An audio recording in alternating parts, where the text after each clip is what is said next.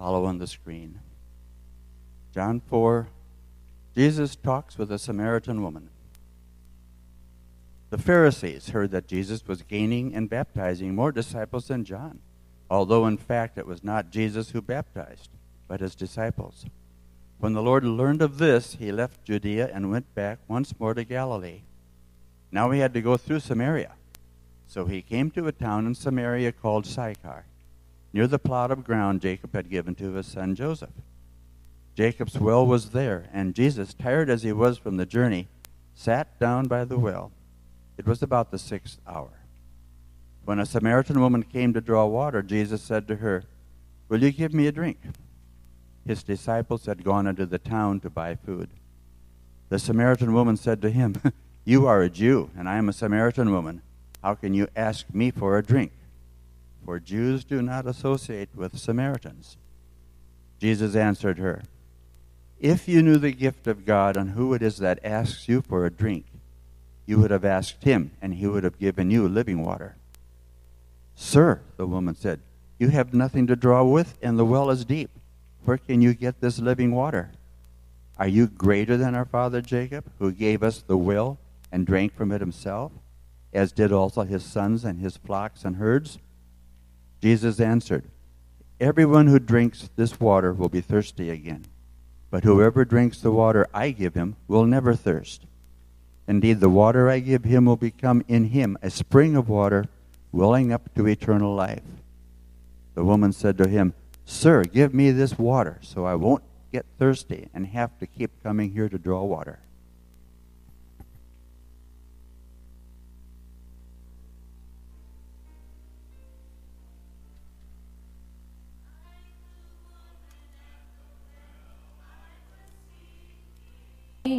For things that could not satisfy. And then I heard my Savior speaking, "Come from the well, and never shall withdraw. Fill my cup, Lord, I lift it up, Lord. Come and quench this thirsting of my soul. Bread of heaven, feed me till I want no more. Fill my cup, fill it up, and make me whole." There are millions in this world who are craving the pleasures earthly things afford, but none can match the wondrous treasure that I find in Jesus Christ my Lord. Fill my cup, Lord, I lift it up, Lord. Come and quench this thirsting of my soul. Bread of heaven, feed me till I want no more. Fill my cup, fill it up, and make me whole. So my brother, if the things this world gave you leave others that won't pass away, my blessed Lord will come and save you. If you kneel to him and humbly pray, fill my cup, Lord, I lift it up, Lord. Come and quench this thirsting of my soul. Bread of heaven, feed me till I want no more. Fill my cup, fill it up, and make me whole. May be seated. Is there children's church this morning? Children may be dismissed.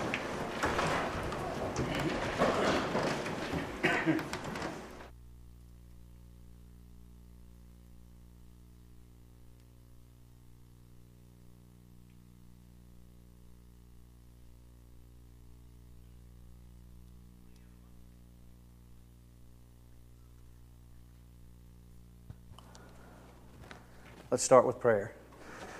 Father, thank you so much for your word. Thank you for the stories that we have to learn by. Father, help us to hear the words that you would have us to hear. Your word is living, Father, so I pray that you bring it alive today to our hearts and our souls through the power of your Spirit. Lord, help us to be obedient to the words that you would have us to hear also, Father, so that we may apply them so we can bring glory and honor to you. We thank you for the opportunity that we have to share, to raise up your name in praise and honor, for you are God alone. And we ask this in Jesus' name. Amen. So a couple weeks ago, I talked about John 3:16. And then I said, you can't talk about John 3:16 unless you talk about John chapter 3.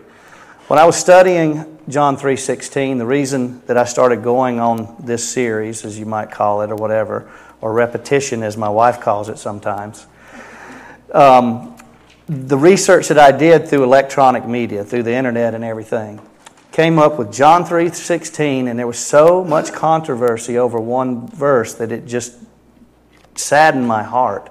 And I just continued to do research. And there was so much truth there, but yet there was so much deception. Because there are people all over claiming one thing and claiming another thing, and then all claiming them on God's Word. And so I want to be clear today. John 3:16 does sum up the gospel in one word, but it all depends on how you look at it. If you look at it from the point that for God so loved the world, it's all about God, His story, His love, and then it ends with heaven.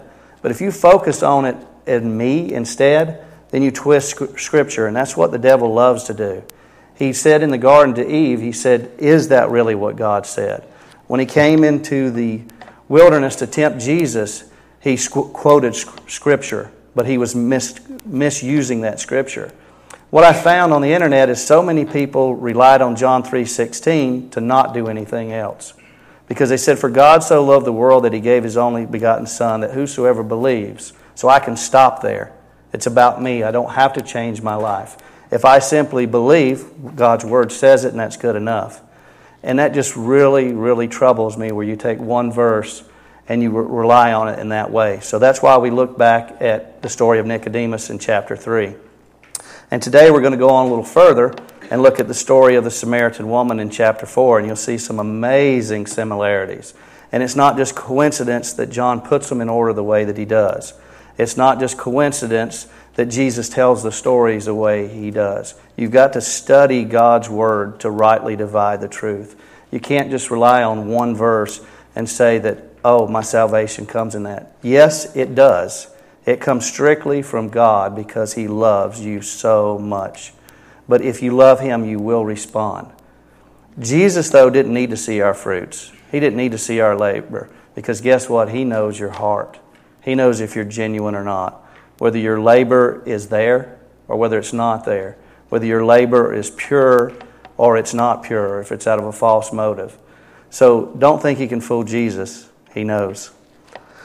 So God loved us. That's what it's all about.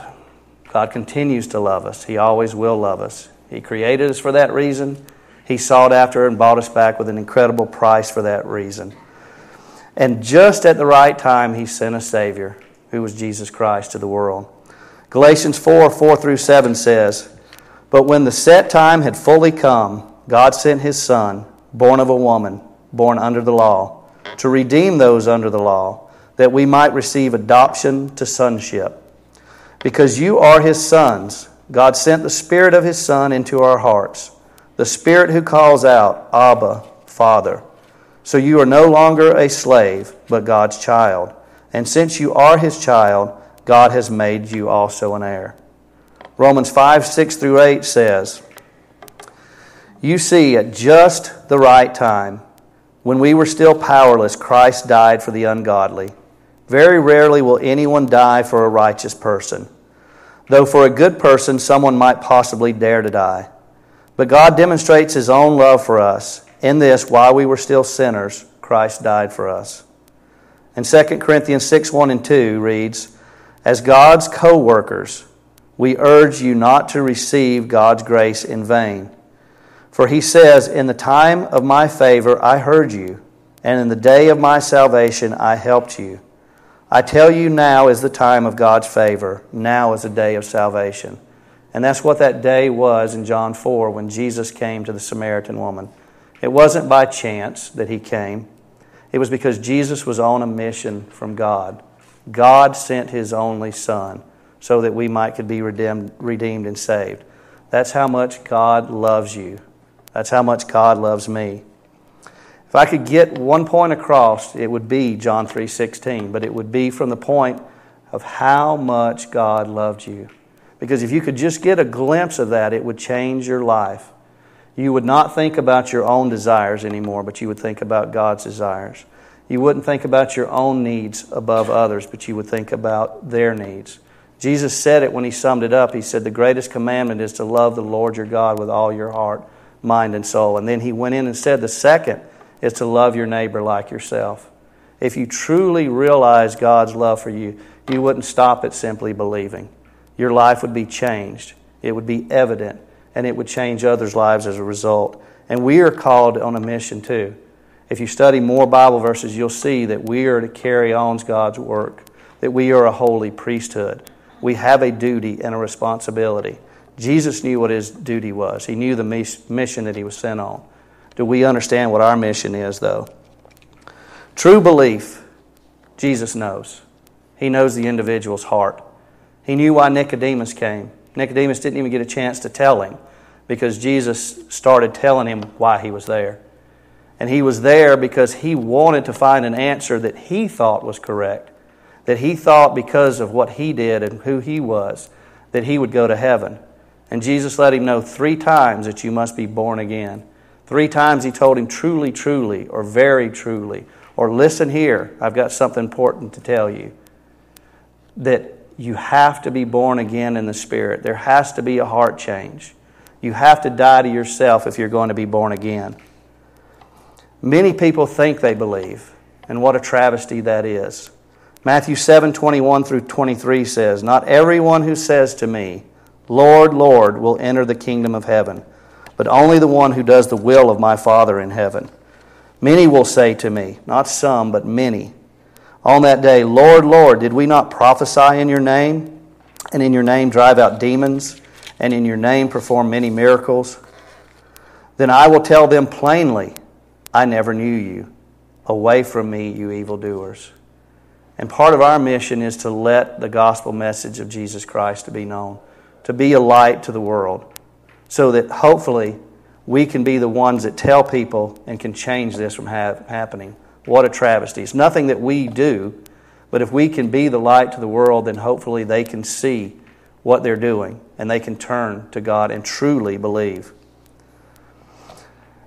The encounter with the Samaritan woman is so different, but yet it's so similar. And it's amazing that it follows right after the encounter with Nicodemus. Also, this story is not found in any of the other Gospels either. It's only found in John's. And John is trying to let us know who exactly Jesus is. Because John is so excited. Because salvation has come into the world instead of condemnation. The Savior, the Messiah that has been promised for so long, is here now. And He wants everyone to know that joy. But you get totally different storylines here, but yet you get totally the same. And Jesus knows the spiritual need. He knows that each one of the people that are involved in the stories, whether they came to Him or didn't come to Him, are lost. One thinks that he is not lost, and the other has no idea that she's lost or even cares. But Jesus knows the spiritual condition of the heart, and that's why He's there for this woman. So let's start looking at John chapter 4. Verses 1 through 4. Now Jesus learned that the Pharisees had heard that He was gaining and baptizing more disciples than John, although in fact it was not Jesus who baptized, but His disciples. So He left Judea and went back once more to Galilee. Now He had to go through Samaria. Now if you just read Scripture and you don't study Scripture, you just assume that Jesus had to go to Samaria, because if you look on a map, you have Judea, you have Samaria, and then you have Galilee. But if you understand and study Scriptures, you didn't have to go through Samaria. In fact, if you were a Judean, you did not go through Samaria. You did not go through Samaria because they were the scum of the earth. At least they were to the Jews, the devout Jews. They went around. Yes, it was much further. It was harder. But they went around so that they didn't have to be involved with these people, because these people were lost sinners. That's how bad that the practicing Jews had become. They didn't know God's love. That's why John is trying to explain because of that love. They didn't love their neighbor or their friend. They condemned them. So Jesus didn't have to go through Samaria as we think of the word. He had to go through Samaria because it was his mission. It was his duty. He had to bring the gospel message to this woman. That's why he had to go. So he set out. He knew the Pharisees' heart. He knew this woman's heart. And we'll see where the story goes with this woman. In verse 3, it says he left for Judea and went back once more for Galilee. Galilee was where he came from. And if you remember from Scripture at all, it says nothing good comes from Galilee. So we've already got, the Jews didn't believe or want to impart their faith to the Galileans, but even more that they didn't want to impart that faith to the Samaritans. So they avoided that area altogether. It was a no-no. But Jesus came, he went that way because he came to seek and save the lost. That was his mission, just like we have a mission. It doesn't matter to God who you are. It didn't matter to him who Nicodemus was. It didn't matter to him who this woman was. He loved all people just the same. And he sees their need. And that's why he was there. John 4, 5 through 6, it says, So he came to a town in Samaria called Sychar, near the plot of ground Jacob had given to his son Joseph. Jacob's well was there. And Jesus, tired as he was from the journey, sat down by the well. It was about noon. Now, depending on where he was, where he started out from, we don't know exactly. That was probably about a 20-mile journey, up and down hills. It wasn't an easy hike. So if he got up at 6 o'clock, he's taking a pace that's 3 or 4 miles an hour. I don't know about you, but when I get on my treadmill, anything past 3 miles an hour is strenuous. So he hoofed it there, in other words, to get there by the time that woman would come to the well, because he knew when she would be to the well. And why was she there at noon? That's kind of strange.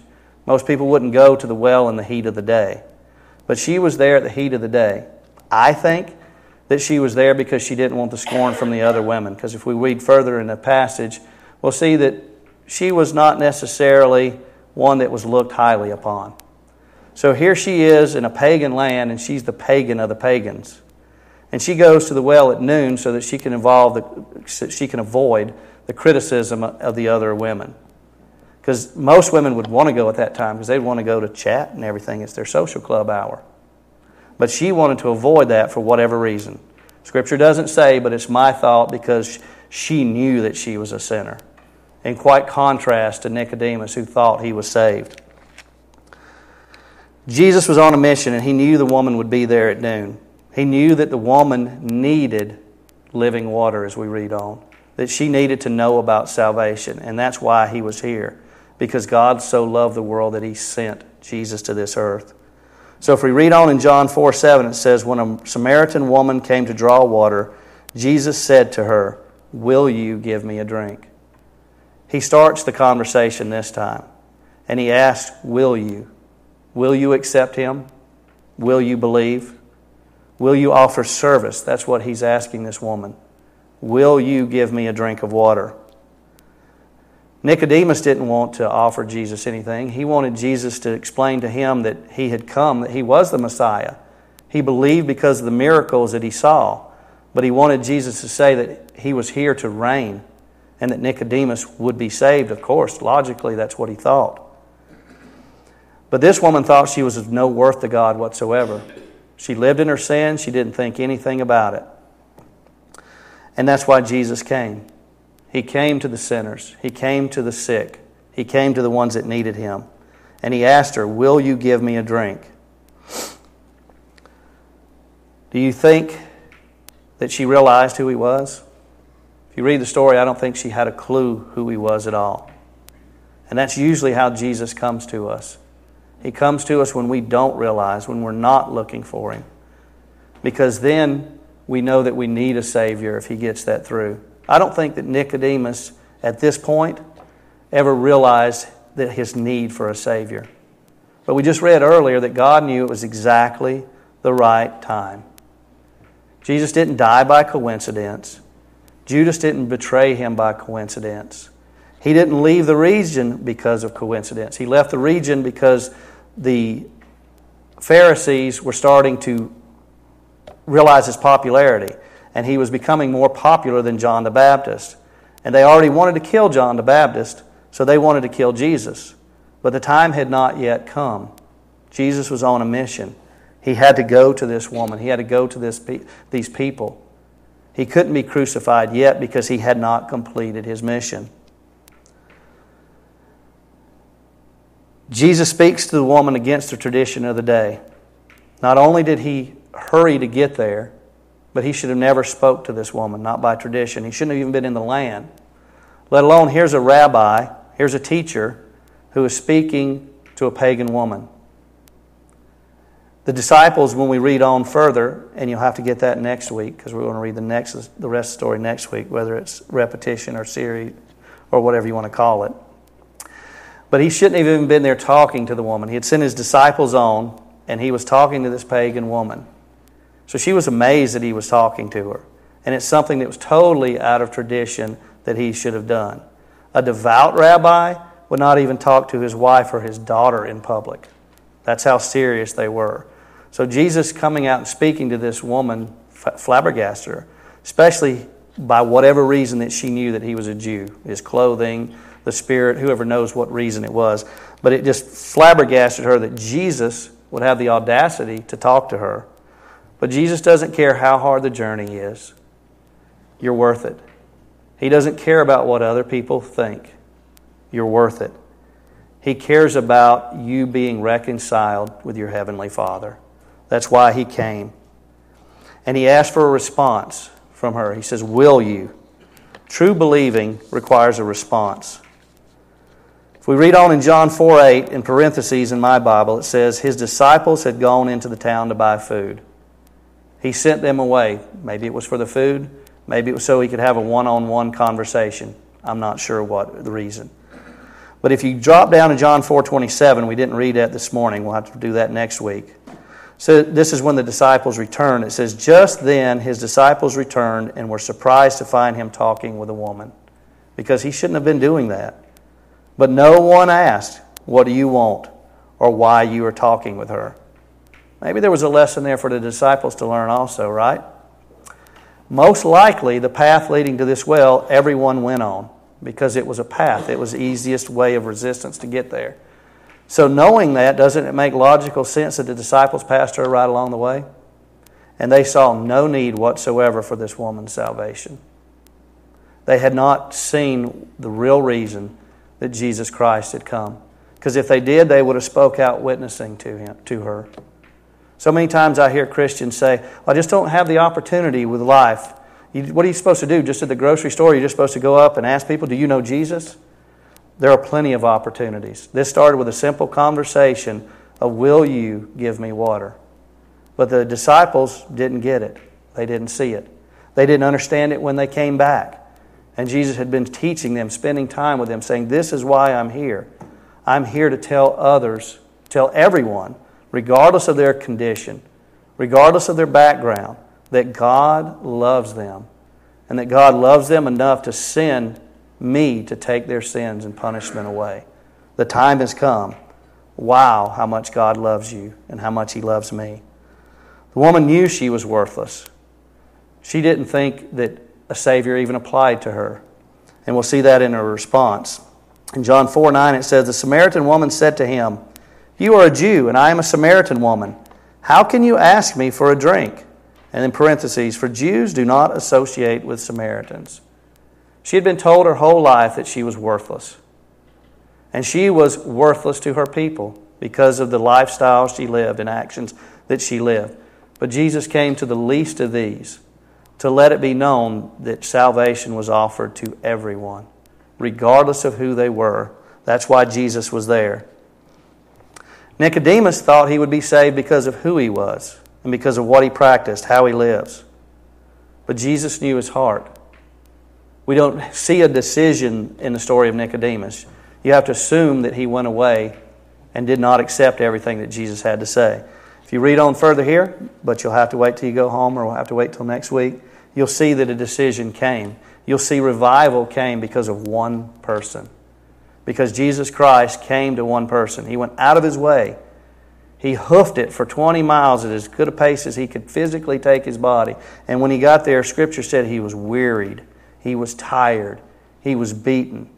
Because it took everything that His 100% human body had to get to this woman at the time she'd be at the well. She wouldn't be there long. She would draw the water and go back. Jesus had that opportunity, that window of opportunity to be there, and He took all of the physical exertion that He had to get there in time. And the story doesn't say, and I think it's remarkable from that, He doesn't even take time to quench His thirst. He doesn't look after His own physical needs. It doesn't say He got that drink of water. He was more concerned about this woman's spiritual need.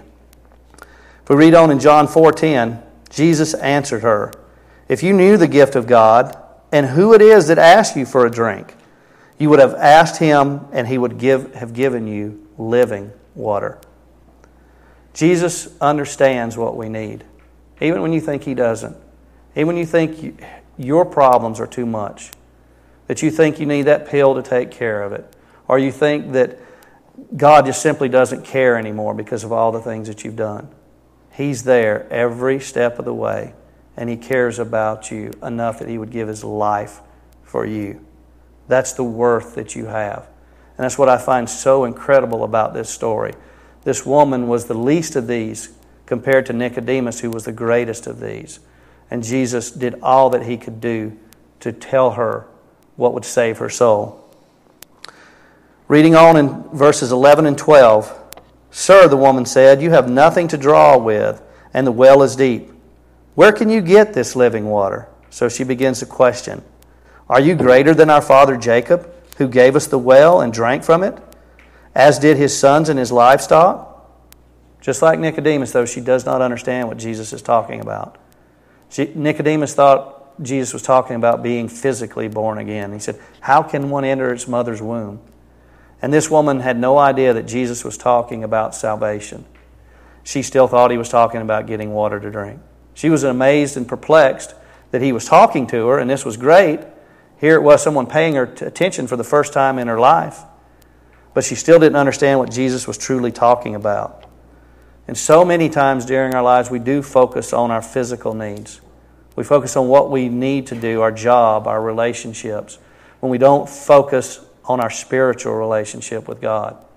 I heard something on the radio the other day, and the kid asked his mom, were they having fast food for dinner tonight? And then he applied that to Scripture later, and he said, is this going to be fast food Scripture, something we're going in and out for to go, or are we going to spend time in God's Word, sit down at a meal with it? And it really pricked my heart, because so many times that's what we do. We take time out for Jesus, instead of Jesus being the whole center of our time, being our purpose. Because when we are born again, we died to all that sin nature. We've started a life afresh if we just realize it and embrace the Spirit. God's focus, His desires, His needs, His wants should be our primary focus, and we should love to give back. It shouldn't stop at simply believing, but that's where our life as a Christian should truly begin. Reading on in verse 13 and 14, Jesus answered, "Everyone who drinks this water will be thirsty again, but," complete opposite, "whoever drinks the water I give them will never thirst. Indeed, the water I give them will become in them a spring of water welling up to eternal life." So not only will you get eternal water that will eternally quench you, but the Spirit living inside of you will bubble up like a fountain. Not a fountain, like a raging river. That's the kind of power the Spirit can have in your life if you'll let Him. And Jesus told Nicodemus that if you want to see the kingdom of heaven, you must be born again from above, born again by the Spirit. God loves you enough that He gives you His Spirit to reside in you so that you can have the power to conquer whatever you need to conquer. Not so you can live a life for you, but so you can live a life that will bring Him glory and honor. The word believed comes from the word pisteo. Now, Nicodemus believed. Scripture says he did. But it doesn't say that he believed to the capacity that he knew what born again meant. So there is a difference in simply believing. And Jesus says that he looks at each other's hearts. So Jesus knows. You cannot fool him. You cannot fool God. He knows if your heart is genuine or not. All throughout Scripture, it tells you that God looks at the heart. That's what he desires. He looks for wholehearted service. So let's compare the stories a little bit. Nicodemus came knowing, even believing, looking for answers, but he was unwilling to hear them. The Samaritan woman didn't come at all. Jesus came to her. She came with no knowledge, not looking for anything. Nicodemus spoke first because he thought he was somebody. The Samaritan woman had to be spoken to because she thought she was nobody. Jesus replied to Nicodemus and said, "Truly, truly, listen up, because I know whether you pisteo, whether you believe or not."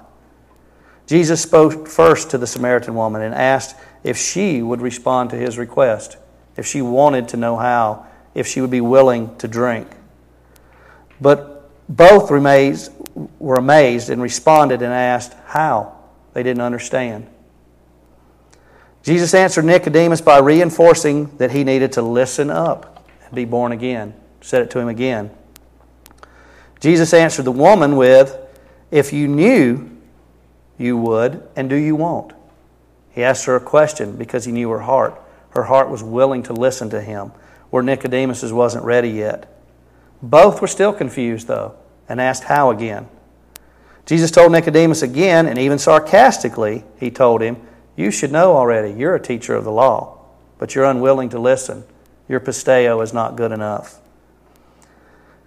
Jesus told the woman again how to be born again by drinking living water that he offered. She answered with sarcasm because she still didn't understand.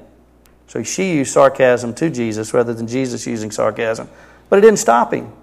He didn't care if she insulted him or didn't know who he was. He had a mission and he loved her. She just simply didn't understand. If this is not proof enough, what about when Jesus said on the cross, "Father, forgive them, for they know not what they do"? He was concerned about our salvation. That's why he came. The Bible does not say, but we can assume that Nicodemus goes away, that his belief, his pisteo, is not genuine. The woman, on the other hand, tells Jesus to give her the living water, even though she still doesn't understand, so that she will never be thirsty again. And that's where our story here ends today in verse 15. The woman said to him, "Sir, give me this water so that I won't get thirsty and have to keep coming here to draw water." She was willing. She was willing to hear out Jesus. And Jesus was there for her salvation. In the conversation with Nicodemus in John 3, John, the author, not John the Baptist, uses the word 5 times, the word pisteo, for believe. But he also stresses born again. He also stresses truly, truly, listen up. John's gospel was written so that we would believe. In John 2, verses 23 through 24, it says, "Now while he was in Jerusalem at the Passover festival, many saw signs that he had performed and believed in his name." Now does that mean they truly believed? You can't take this one verse. The following verse says it right afterwards. "But Jesus would not entrust himself for them, for he knew all people." He knows their heart. He knows whether their belief is true or not. The word believe is used 264 times in the New Testament. A quarter of them, 86 times, are used in the book of John. Because John wanted to get across the point that because God loved you so much, simply believing is enough. But once you've believed, simply believing is just the beginning. It's not nearly enough. Your life will be changed because you will be born again. John speaks so much about believing, sometimes we focus on that and we don't focus on the rest of the gospel. But John even tells us in his own book in John 20, verses 30 through 31, his purpose for writing. Jesus performed many other signs in the presence of his disciples, which are not recorded in this book. But these are written that you may believe. You've got to study God's Word. You've got to seek Him out. If you seek Him out, He will show you. He will reveal Himself. He asked the woman first if she was willing. Then He explains to him who He really is. And salvation does come in the story. The rest of this verse says that you may believe that Jesus is the Messiah, the Son of God, and that by believing you may have life in His name. But we don't need to preach just John 3:16. We need to preach a life that shows Jesus Christ. We need to preach and make disciples thereof, teaching them so that they can make disciples thereof. We need to live a life that is born again. And next week we'll talk about the rest of this story, and we'll talk about a couple more things that John says that you must do. Jesus had a mission, and He labored intensely towards that mission, towards accomplishing it, that He wouldn't leave anyone out, even a wretched woman like the Samaritan woman. As disciples of Jesus Christ, we have a mission also to carry on His work, to spread that gospel message, so that none, just like John was passionate about writing his gospel, that none will perish, but that everyone may have everlasting life. It's our mission, it's our duty. We read about it in the Great Commission. Matthew 28 verses 18 through 20 says, Then Jesus came to them and said, All authority in heaven and on earth has been given to me. Therefore, go and make disciples. And for so long I read that verse and stopped there.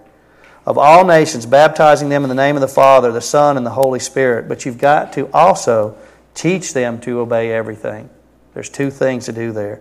I have commanded you, and surely I am with you always to the very end of the age. That's why He gives us His Spirit to empower us. The Spirit is proof that we have life eternal. That's why Jesus tells Nicodemus that you must be born again. The Spirit is what seals salvation to us. It proclaims to God the Father that we belong to Him and no one can take that away. That we are a child of God, born again for a new purpose. How will people be saved unless they hear? And how will they hear unless we tell them? The story doesn't stop with simply saying if you believe. The story starts there. We go and tell, and then we make disciples thereof. We need to obey all of God's Word. We need to live an example. So we certainly don't need to be the ones that pick and choose what we're going to follow out of God's Word. But we need to be the light, just like Jesus Christ was the light. That we take what we hear, that we apply it, and that we study all of God's Word so that we can apply it to our lives. Because there's a mission field out there that the time will come when Jesus will bring in His harvest.